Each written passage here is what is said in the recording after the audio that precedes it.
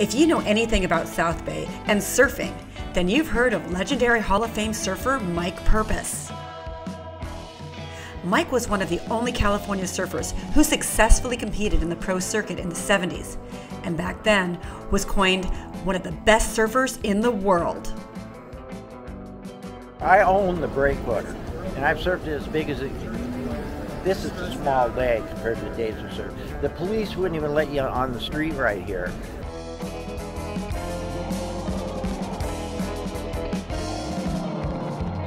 Not much scares the legendary big wave surfer until last week, when the 74-year-old had a heart attack and nearly died.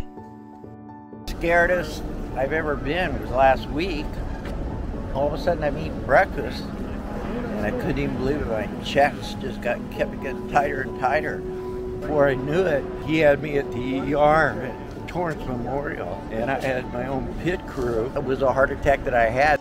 It was just 5 days ago that the surfing icon posted this picture from the hospital and nearly lost his life. But even a near-death experience couldn't keep him from leaving his bed and checking out the big swell that has been pounding the South Bay beaches this past week.